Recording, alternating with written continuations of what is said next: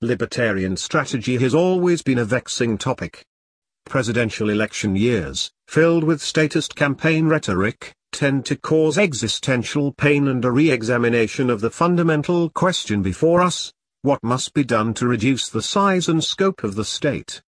How can we realistically create a more libertarian society here and now, given the resources available and the range of tactical options? Is our primary task intellectual, with the goal of converting academic, financial, and political elites to our point of view? Or is a bottom-up strategy superior, one that focuses on populist messages and grassroots political activism? Is our fight intellectual or populist? Murray Rothbard addressed both of these approaches in a decidedly un-PC essay written in 1992, an election year that presented libertarians with many of the same issues faced today. He discusses the goal of influencing elite thinkers, a process he termed Hayekian conversion, and contrasts it with the goal of reaching the masses through populist messaging. Typically for Rothbard, he saw no inherent conflict between seeking popularity for libertarian ideas and sticking to first principles. As for appealing to elites or appealing to the masses, he suggests both.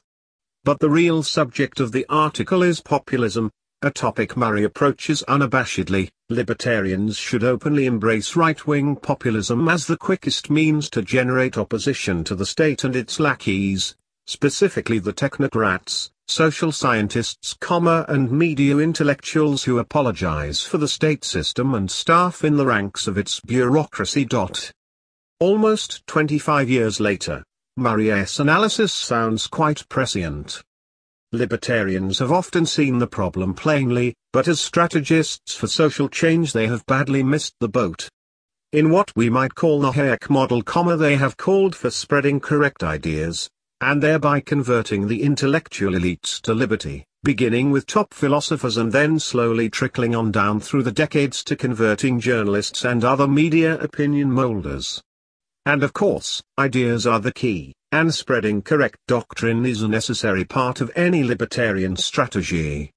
It might be said that the process takes too long, but a long-range strategy is important, and contrasts to the tragic futility of official conservatism, which is interested only in the lesser of two evils for the current election and therefore loses in the medium, let alone the long run.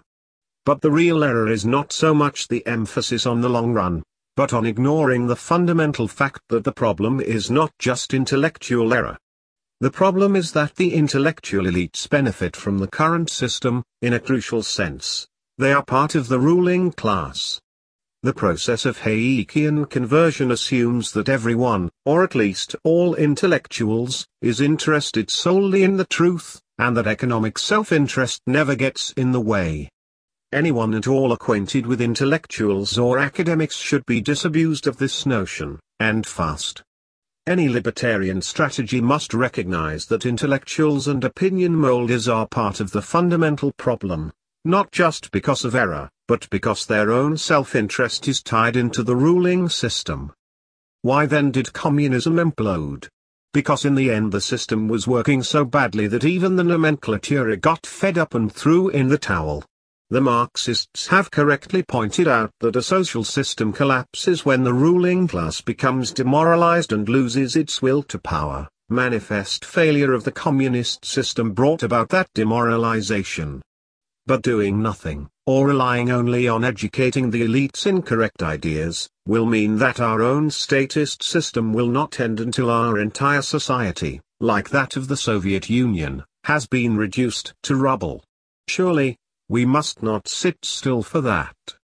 A strategy for liberty must be far more active and aggressive. Hence the importance, for libertarians or for minimal government conservatives, of having a 1-2 punch in their armor, not simply of spreading correct ideas, but also of exposing the corrupt ruling elites and how they benefit from the existing system, more specifically how they are ripping us off.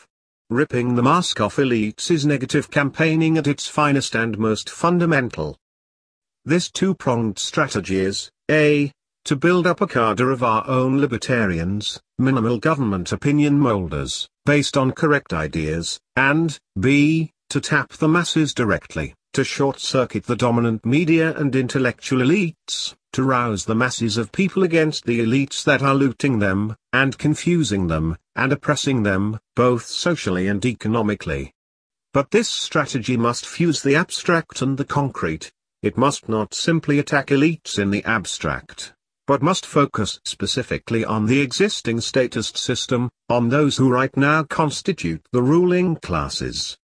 Libertarians have long been puzzled about which groups, to reach out to. The simple answer, everyone, is not enough, because to be relevant politically, we must concentrate strategically on those groups who are most oppressed and who also have the most social leverage.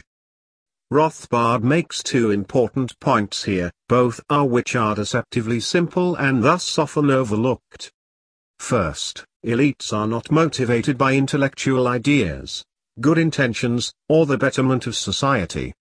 They are motivated by self-interest, like everyone else.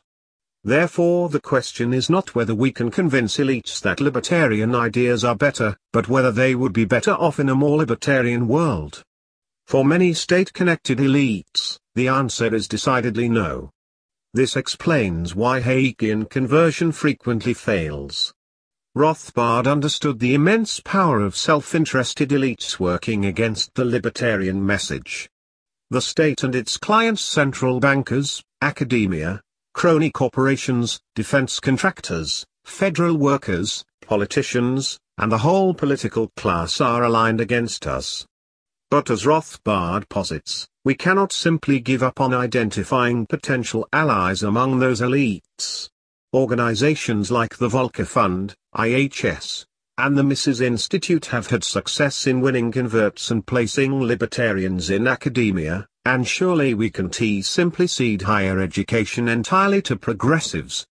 We also should seek alliances with elite libertarians in the business and investment worlds wherever possible, people like Peter Thiel and Mark Spitznagel. Second, any successful libertarian strategy must contain a healthy dose of populism. Austrian economics and libertarian theory often don't lend themselves to easy sound bites and simplistic memes. But intellectual arguments alone won't carry the day. Effective populist messages contain an implicit answer to the question of what's in it for me that satisfies the average Joe or Jane. It's easy for Bernie Sanders simply to say, I want to make college free so that all young people have an equal chance at success. It's not so easy to hand someone 900 pages of human action and say, read this, you'll understand, but try it anyway. Many Americans are too busy keeping their head above water and raising families to spend any free time reading economics or libertarian theory. At most, the average person might pay some slight attention to the campaign season and vote in the majority of elections. Therefore a winning populist message must be easy to understand, easy to sell, and obviously beneficial to middle-class and working-class constituencies. A populist message by definition is not one that requires a great deal of work to find or adopt. Case in point, Ron Paul managed to enlist thousands of new libertarians during his 2008 and 2012 presidential campaigns by successfully applying two populist messages, End the Fed and Get Out of the Middle East. Both messages appealed across ideological lines, and both messages captured the prevailing mood of the country. After the crash of '08, many Americans increasingly were wary of Wall Street and its cozy connections with both the Fed and the Treasury Department. Wall Street got bailed out, Main Street did not. The public's understanding of what the Fed does and how exactly it creates an elite banking class may have been fuzzy, but so what? The Fed is a great example of an issue where the average person's reflexive viewpoint just so happens to be correct and libertarian at the same time. Ron Paul was able to tap into visceral anti-Fed sentiment in the same way that progressives do on a host of other issues. Dr. Paul similarly exploited weariness with our Middle East entanglements by using another simple and appealing populist message, get out of Iraq and Afghanistan. In doing so, he correctly sensed that the interventionist sentiment following the events of 9/11 had passed. By 2008, and certainly by 2012, a majority of Americans had come to the conclusion, however vague, that these two lengthy wars were producing nothing except casualties, debt, and blowback. So Paul S. principled anti-war position dovetailed with the national mood, even if most people might not have articulated a libertarian rationale for that mood. Libertarian populism, like any form of populism, can be a double-edged sword. Support for any candidate or message that is not based on some degree of thought and deliberation can turn on a dime. But note that many of those initially drawn to Dr. Paul's campaigns by its populist themes went on to read books he had recommended, becoming more fully liberty-minded as a result.